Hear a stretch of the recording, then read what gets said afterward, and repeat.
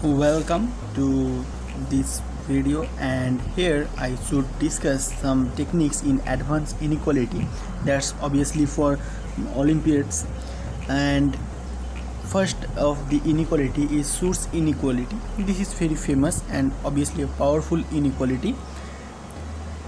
Schur's statement was that at first we must have some non-negative real a, b, c and a non-negative real number r, not non-negative, that will be positive real number r, means r greater than 0. Let me write this type, r0 plus. In this kind we can express the following things, and if these are primary condition, on that case we can say that a to the power r times a minus b times a minus c plus b to the power r into b minus c times b minus a maybe, and plus c to the power r equals to c minus a into c minus b. This whole thing will be greater than or equal to 0. This is very powerful inequality. Okay, let me highlight this main statement. So here is the proof.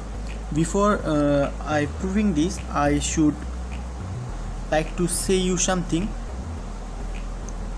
See that if we take r equals to 1, on that case we get a cube plus b cube plus c cube plus 3abc minus a square b plus a square c plus b square a plus b square c plus c square a plus c square b, which is obviously greater than equals to 0.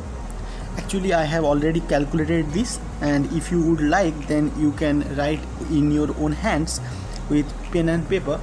So we can see that this give us a cube plus b cube plus c cube plus 3abc is greater than equals to a square b plus a square c plus b square c plus c square a plus c square b. Now see this statement.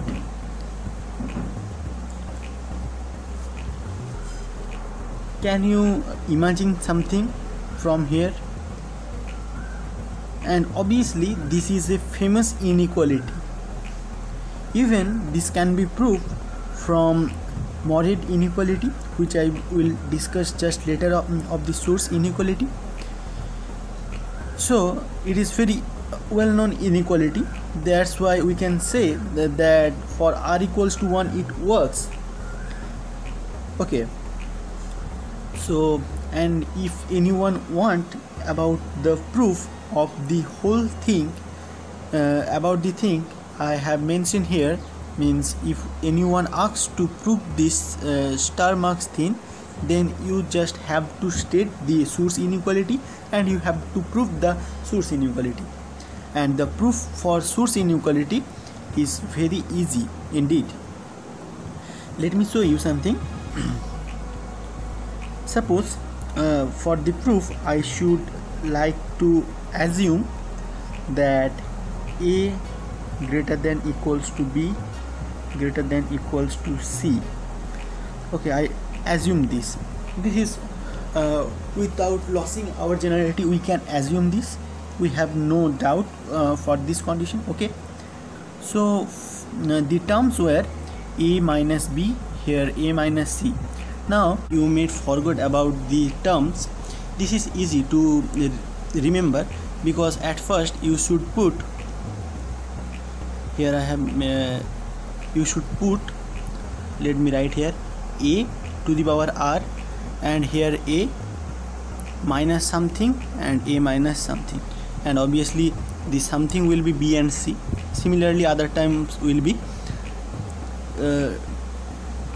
mentioned here, and see the next term b to the power r into b minus a, b minus c. This is equal to a minus b times this may be something like this, a to the power r, a minus c minus b to the power r, b minus c. Now if you look into my assumption that a greater than b greater than c, we can say that I don't know that a minus c also greater than equals to 0 and b minus c also greater than equals to 0, and obviously it is true that a to the power r greater than equals to b to the power r. That follows from our assumption. So this is nothing new, that this term is actually greater than or equals to 0. Now we are left with another term, that is c to the power r into c minus a into c minus b. Notice that c minus a obviously less than equals to 0 and c minus b also less than equal to 0. So the multiplication will be greater than equals to 0 because c is non-negative real. So finally if we add, let me mark here this cross and the tick sign, then we are done with modern Schur inequality, and the equality case is obviously trivial when a equals to b equals to c.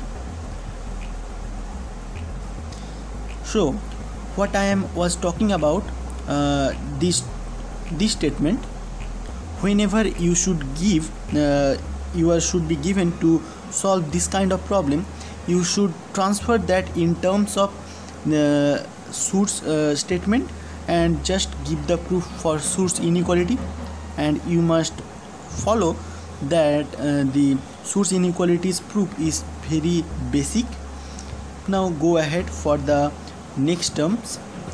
This will be the generalization of for any functions. There is as I mentioned that there is a generalized form or Schur's inequality. Actually when I was seeing these things of Schur's inequality in Wikipedia, I show that generalized form. I feel that should be interesting, that's why I mention here, but this is that proof is much tough for any kind of students, but that is not necessary to show the proof. You can recall the statement of the generalized form. So here it is, generalized form, generalization maybe. Okay, so for generalization here is the name, namely Valentin Vorniciu.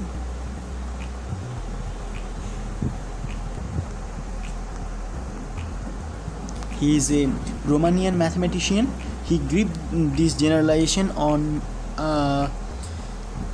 as I see 2007 or 2006, I cannot recall this time, but I saw that on a site. That's why this is not so important. Also the statement is also most important part. Here the statement is pretty straightforward and long. Not straightforward, this statement is there are many conditions. So let's see. Suppose a, b, c, x, y, z are real number that belongs to z are real, not necessarily positive. Second condition, either a greater than b greater than c, or either this holds or c greater than b greater than a. Means either ABC will in decreasing order or ABC will in increasing order. Okay, on that case, if and here is another thing to mention, that k is a positive integer belong to z plus. On that case, if is a function from R to R, notice that mapping, or if can take any kind of values, but fx will be always, means we can say that fx will be always greater than or equals to 0 for any kind of x that belongs to real number. If we can define some function like this, on that case we another condition is here. Let me say that condition 4, if will be convex. If this 4 condition holds, on that case we should say that f of x into a minus b to the power k into a minus c to the power k plus f of y into b minus a to the power k into b minus c to the power k plus f of z into c minus a to the power k into c minus b to the power k.